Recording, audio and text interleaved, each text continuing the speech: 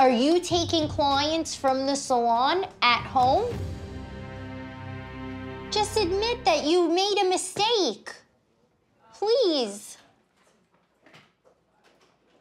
Listen to me. I swear, I don't like want to that. fire you, Marie. I know. Listen. I'm telling you the truth. I don't believe you. I'm the kind of person where I think that everyone deserves a second chance. And if Maria can apologize to me, maybe I would keep her on. It's okay. I have my hands.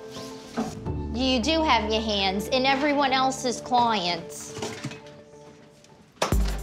If Maria can't apologize to me, that's betrayal, and I would never be able to trust Maria ever again. You have 15 years experience. You should know firsthand. That's the #1 thing of what not to do, is to slip your number to a client. Yet you can't even apologize. If you don't apologize to me, do not come back. We've been sitting here and you haven't friggin' said sorry to me. You owe me an apology.